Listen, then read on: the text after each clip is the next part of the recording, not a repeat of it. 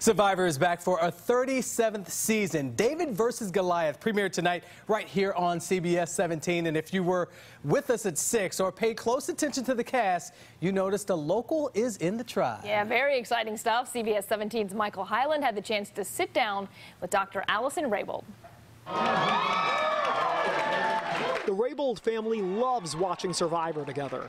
Brett and Jordan even host a podcast. Oh, that was me! But their sister Alison took it a step further. I am Alison Raybould. And they didn't believe me until I told them, bring your camera equipment home. We're filming my audition tape. A few months later, she found herself on this boat, beginning the adventure. This season's premise, David versus Goliath, with Alison on the Goliath tribe. I'm not happy about David versus Goliath. I was recoiling from the title of Goliath. In life, it's amazing to be a Goliath. You want to be recognized for your accomplishments.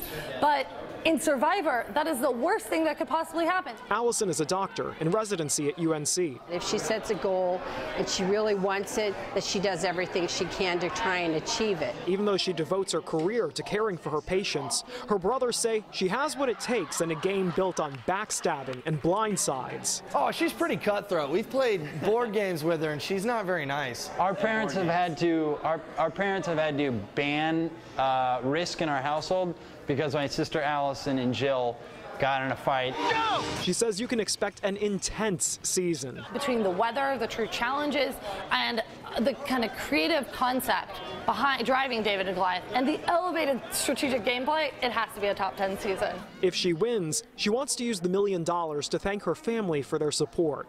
The prize from a show that bonded them in a new way.